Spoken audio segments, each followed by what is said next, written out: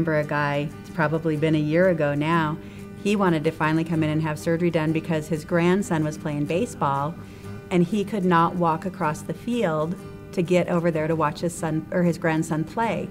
So that's what finally urged him to come, because he didn't want to have surgery. You know, he didn't need it.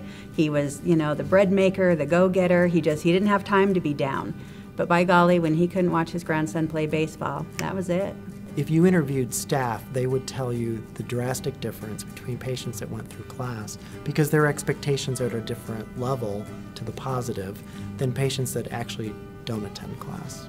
And even if, you know, after they've had surgery and the nurses or therapies coming in to spend some time with the patient, if they've already heard what the plan of care is going to be, how the plan of care is going to move forward, it all starts to click. Once they're in recovery and up on the floor in their room, like, yeah, I remember, I heard something about this already.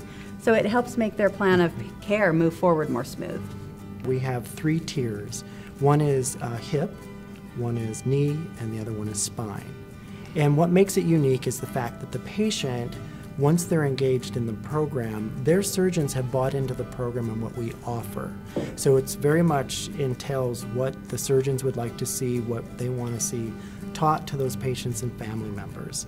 What happens is they not only go through a level of education of what got them here at this point, where they're at the crossroad, but we then show them their actual surgery, we show them the things that will be involved with their surgery, and then more importantly start teeing it up for the fact that once surgery happens, it's all about recovery, both in the hospital and home. One thing that West Valley feels very strong on is this is actually a service that should be provided to our community.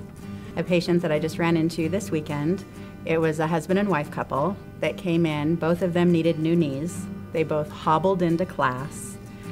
Went through class, they both went through having their knee surgery done, and then I didn't see them for a while. Of course, they went on with their lives, but ran into them at the store the other day, and they were just telling me about their trip that they took to Canada. They just got back from a 3-week-long trip to Canada. So going through surgery, going through class, gave them back their life, really.